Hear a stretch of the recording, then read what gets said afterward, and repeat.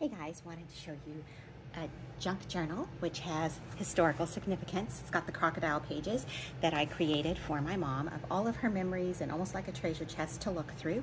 So I'm going to put this down and untie this ribbon that I made, repurposed out of clothing no longer used. Has that beautiful fraying on the end. So she can tie it up or just leave it on a stand like so.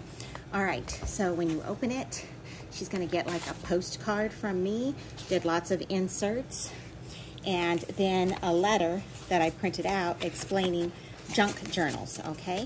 And the historical significance where people would use, you know, old things, found things. Did a photo of my mom and me in the opening. All right, now what I'm going to do is show you guys the rest of the pages real quick. This is a short one, I might do a longer one, but I just created right in the book pockets, different fillers, things from people who may be gone, like her dad, who made lists for me that I would go and get him supplies. And he also has like things that he was doing for the garage. This kind of goes back to how things were even, you know, before the internet and how people documented things and kept things. But lots of inserts, like old photos of people in here, and even her, you know, her grandchildren, other family members, friends that may have gone to the higher realms.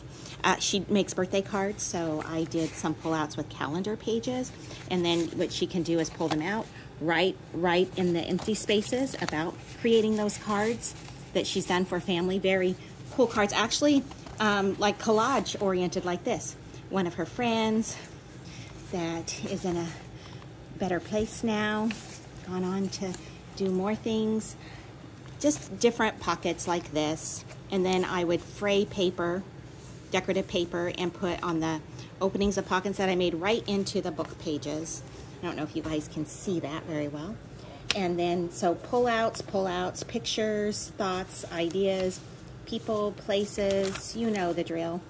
So, even coloring, some, you know, talking about special colors, pull out cards for those, her special color, my special color, more pockets and photos, even pullouts like this, where she can open it and she can write more about her favorite color, which is purple.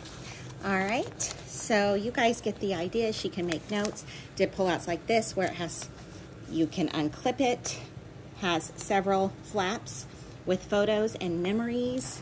I'll do a longer video on this. My brother being in Special Olympics, family photos, different pullouts like this, where you get a pocket and you can open this for a tuck, and it has pictures,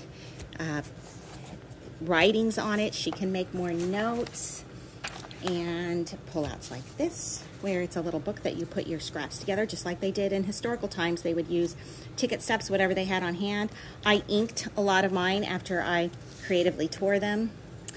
And, you know, different photos, like, I think that was from my graduate degree. All right, so then we have more pockets, and then, you know, places that she can just pull out cards and write things. And I might do more cards for her birthday, which is in June. Old photograph that was taped together. I would copy even the back and then tape it too, and you can see how I just sponged. I used old, well, not old, but inexpensive makeup sponges that you can get for like $2 at Walmart in a pack to put the inking on to create that antique look, and then used my scraps to help make the pockets decorative. All right, even some friends of hers, other things about, you know, family moments. And then at the very back we have, she actually shook the hand of JFK when he came to Albuquerque. So I've always been trying to get all of that history out there, all the connections. So there you go. You guys take care.